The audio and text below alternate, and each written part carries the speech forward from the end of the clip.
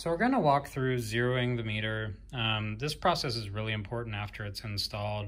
It's also a lot of times recommended in different processes and by different people relative to the industries you may be servicing. So like before, accessing the menu, we just push and hold this, get out. We'll go down to setup. We'll go to process input, zero and offset. And before we start this, it's really important to note that in the field, I would recommend doing this, 2 or 3 times and verifying that the calibration offsets are very, very, very close to one another.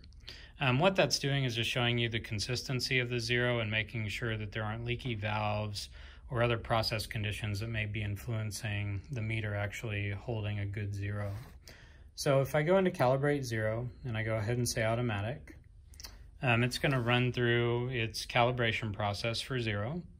And here after this countdown, we're going to see either a passed or not passed, as well as a percentage that'll tell us, basically that calibration zero offset.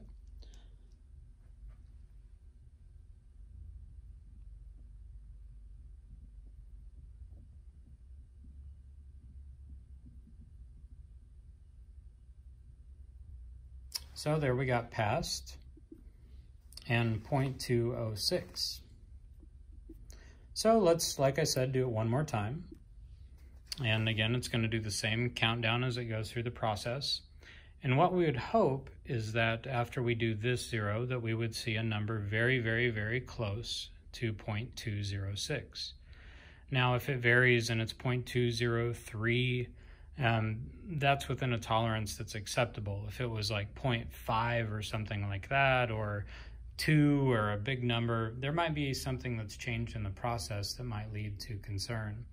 And in some cases, you won't see it pass at all. So here we get a passed again, and 0.205. So if we repeated this and it was consistent, I would be comfortable with saying this is a good zero. Then to save it, we just back off here.